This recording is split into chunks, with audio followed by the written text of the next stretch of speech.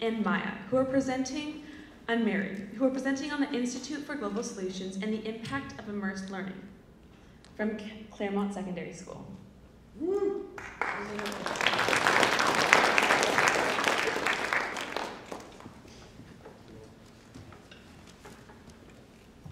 Good morning, everybody. I'm Mary Arrego, and this is Sophia Bookman. We are grade 12 students from Claremont Secondary High School, and we are students from the Institute for Global Solutions at our high school there. This program is a 4-year program that spans from grades 9 through 12. There we go.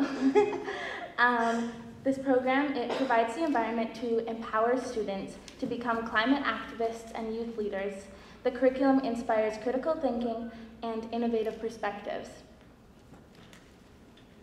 All right, so the program, we have 4 pillars that we have noticed the program bases on. The first one being holistic teaching. We really focus on having a full, wide-range lens that covers all different perspectives. We focus on bringing in people from all over, people from all walks of life and all different backgrounds to educate us on different perspectives and different life experiences that can help us form our own perspectives. The second is discussion-based learning. So a major part of this program is having Socratic discussions. So the teachers will present an idea in the classroom and then sort of see how it plays out. Everyone takes their own opinion, their own sort of stance on a topic, and we talk it out and learn from each other. And this is really powerful for creating like presenting skills and sort of forming your own sort of place in our own school and also just in the world. So another pillar is world perspective. So we really focus on what's going on all around the world. We're not just focused on, oh, what's going on in our little town. We look at what's going on across the world, like, for example, what's going on in Gaza right now. Like, we discuss that and everything's going on. So it really brings everything together and shows you how interconnected our world is, because you can see that something happening across the world is also affecting what's going on in our small town here. So it brings together, like brings you a sense of community in your town, but also with the rest of the world and how everyone's interconnected, everything affects everyone. And then lastly, empowering student voices. So as Mary said, this is very based around student discussions, student presentations. We have lots of opportunities to talk in class, voice our opinions, voice what's going on. And we're put in front of many public speakers, politicians, members of parliament, archaeologists that they just kind of educate us and help us find our place in the world. They empower us, empower our voices as we go through high school. All right, so we're going to start in grades 9 and 10. This is a social and science hybrid course. It really introduces the interdisciplinary learning style. So this is what we talked about, the idea of everything being interconnected, one thing affecting the other. Science and social studies, we often categorize them as 2 very different topics, but in this, it brings them together and it really talks about how you can't have one without the other. They're both affecting each other, and it really removes the barriers that we have in our learning system, so it provides the opportunity for students to connect things, and if they're passionate about something that involves both things, they can work on that, or one that involves just one. It really provides the opportunity for flexibility in what you're passionate about. Yeah, and it really, grade 9 and 10 is about building those building blocks so that you're ready to bring it to the next level in grade 11 and grade 12. When we go on these trips, we meet with even more important people and we do huge projects. It builds those critical thinking skills. You have to think, well, this is happening, but what can I do about it? So what? Now what? What do I do next? So it's really, this builds the foundation of bringing that interconnectedness into your thinking and bringing that just interdisciplinary knowledge into what you're doing.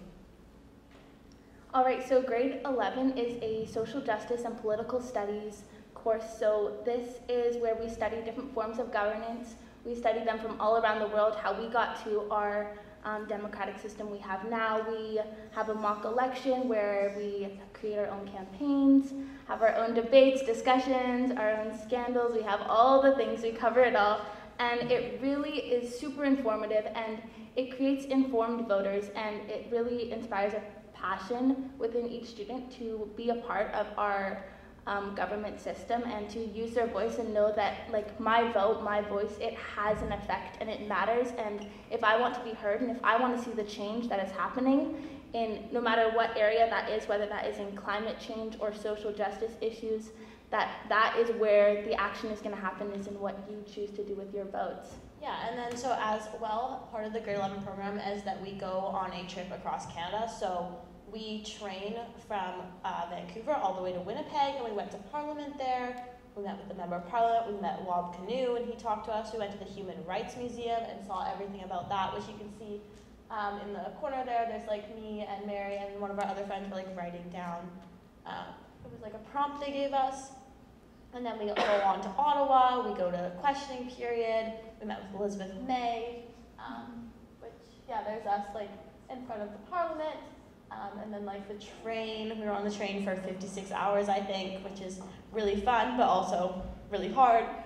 And then we went to Montreal, we went to the Biosphere in Montreal, and then we go all the way to Quebec City and get a tour of old Quebec, and see kind of all the war monuments and everything. So it's an amazing trip, and it really just informs you of your country and things you would never really realize about your country, and just brings, yeah, it brings everything together in this course.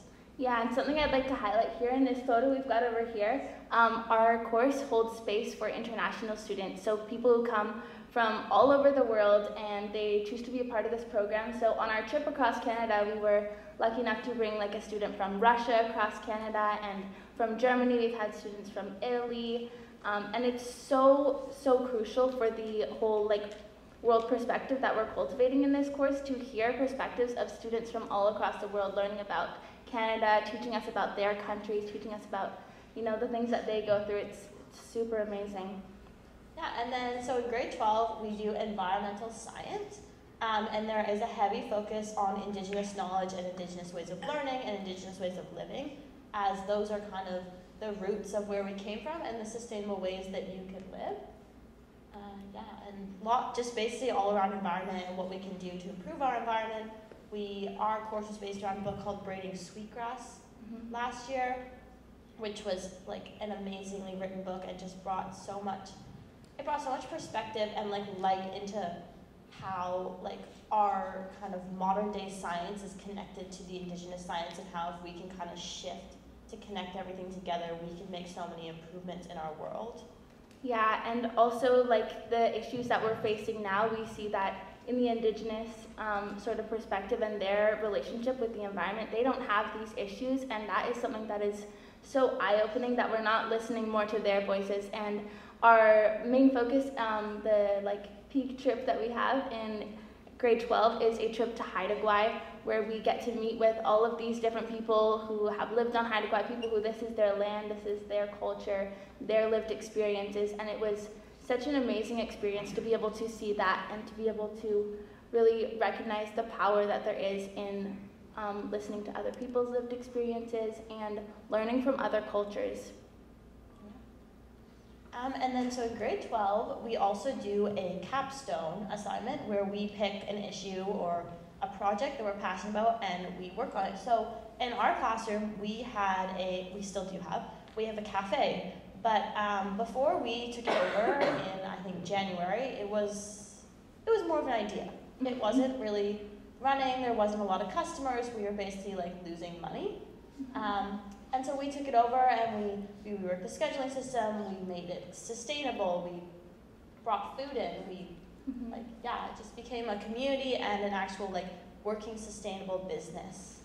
Yeah, and our main goal with this was to create, like Sophia said, a sustainable business. So we made sure that we researched all of our providers for where we were getting our coffee from, our milk from, all of these things, so that we were supporting other businesses that were also passionate about creating zero waste and having not only like not creating a negative impact, but creating a positive impact and doing better, and sort of rebuilding this like whole, like even the food industry, there's a lot of things that are quite, toxic and damaging to the environment. And so sort of formulating the idea that there can be a business that does more good and that can actually help the environment have a positive impact was something that we really loved the idea and wanted to sort of work with that.